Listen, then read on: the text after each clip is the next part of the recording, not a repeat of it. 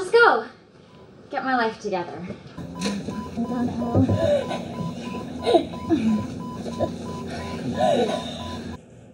She's going to die here alone. In this hospital. No children. No living relatives and in pain.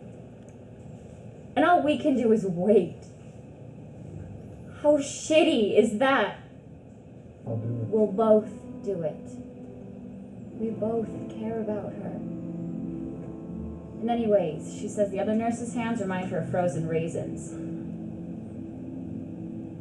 I'm trying to go to school and to go to work. I can't take care of you the way you deserve.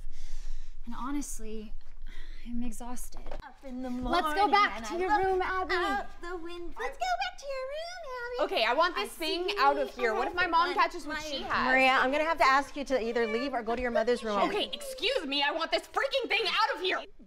You're not the first person we've dealt with who doesn't understand mental illness.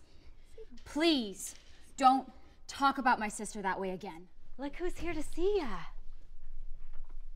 Lindsay! Oh my gosh.